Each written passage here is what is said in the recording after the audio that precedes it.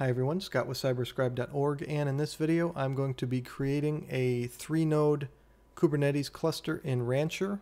So let's get started.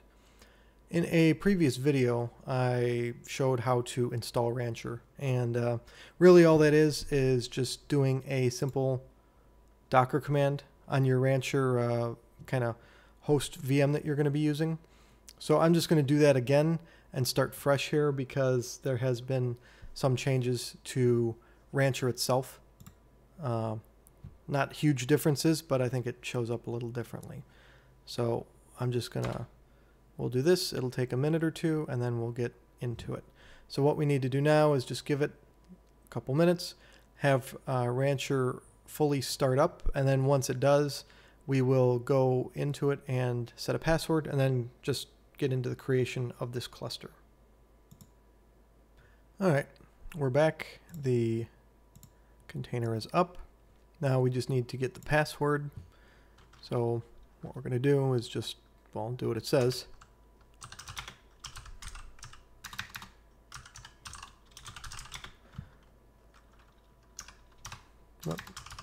So you don't need to put that whole password in there.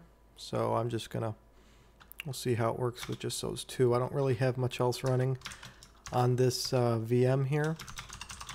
So should be fine.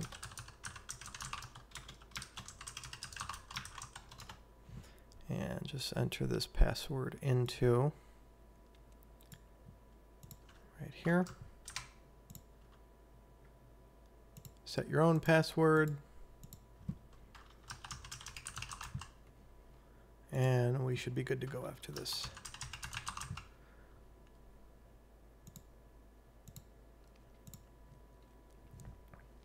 All right, so this is the part that shows up a little differently, I believe. So local, your local cluster, that's just the VM that we're running here. So that's it. What I want to do is create a new cluster with these 3 VMs right here. So let's do that. Let's see this. That should be the one where we... Yes, that's correct. Let's see if we can go back to this. Can I go back? Cancel. Yeah, so just if you want to do VMs, just do this one here because I'm not doing any cloud services or anything like that. So that's how you get to that. And for this one, I'm just going to be pretty much using the defaults. It's just a quick video just to show how you add a couple VMs, create your own cluster. So that's it. Let's just kind of go through the motions here and see what we need to do.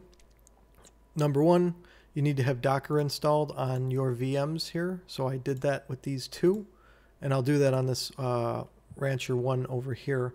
And what we have is just so I'm using Ubuntu Server LTS 2004, I believe. And when you install that one, you have the option to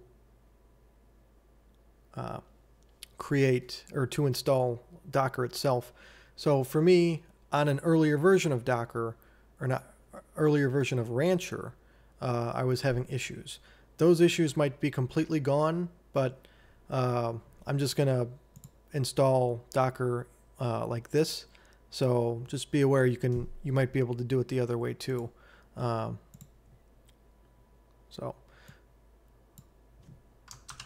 I already did this on Rancher 2 and 3. So here I'm just going to do it on Rancher 1. And that was just to make sure that you didn't have any Docker engines or CE or anything like that in there already. And just installing the dependencies here.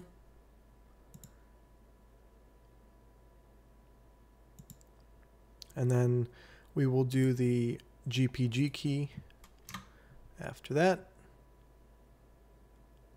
Let's just do an update too. And then after this, we will set up the repository. I'll have these I'll have these commands in, and also the link to just the Docker documentation. I'll have that stuff in my notes here. And then all we have to do from that, let's do another update, I think, just to maybe update the repository itself. And then installing of Docker itself. And it's been installed now. And let's just double check. Just run the hello world Docker image. And once we do, we should be good to go. We are good to go. And now, this is what's nice. You have pre-made commands for you just to copy and paste into your VMs. So when you create your nodes, you need to have etcd, control plane, and worker. Like those three need to be, they don't all have to be on the same one, but they all have to kind of add up to that. So for example, etcd can be on Rancher 1, Rancher 2, control plane, Rancher 3, worker. I don't know if you want to do it that way, but the point is all three of these services need to be in your cluster. So for me, I'm going to do that on my Rancher 1 is going to have everything. And then Rancher 2 and 3 are just going to be workers. And you see how it changes it here.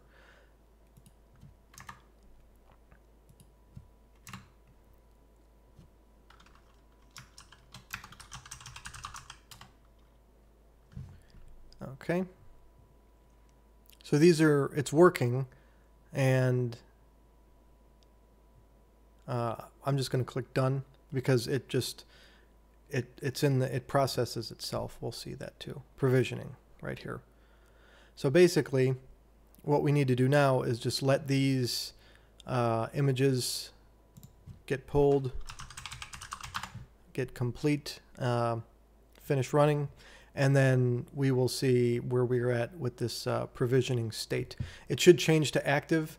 And my experience previously was it takes a good bit of time. So I'm just going to pause again. We'll step away, and then we'll see about how long it takes to get all this stuff up and running. But right now, there's really nothing else to do. This is what's kind of nice, is everything is it's kind of working for you right now. And then over here, we should just see an active cluster in a couple minutes. So we'll come back, we'll see what we have. And we're back, and the state went from provisioning to active.